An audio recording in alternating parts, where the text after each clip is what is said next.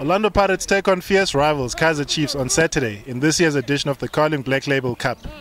This is the last test before the Buccaneers begin their 2014-2015 campaign against SuperSport United in the MTN 8 next weekend. Vermezovic is confident that the fans will not be disappointed by the team's performance once the whistle blows for the new season. I'm sure that our guys are going to perform very well against Kaizer Chiefs, because it's Kaizer Chiefs, it's big one in front of a lot of supporters. It will be a very entertainment game. I know that they are ready for this game. They were working very, very hard last 3-4 weeks. The coach was skittish about who would captain the side. Last season saw Lakile Kwati, Happy Jele and Siyabonga Sangweni all lead at different stages of the season.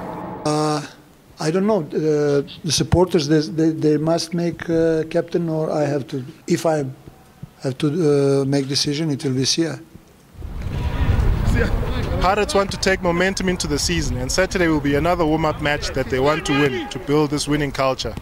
One thing is for sure, we're going to give 100%, and each and every player is going to go out there and try to win the game for Pirates, like we do with each and every game. We don't want to go with a winning mentality into the season. The first Soweto derby of the season kicks off at 3:30 on Saturday. Mnigelo Madala, SABC News, Rand Stadium.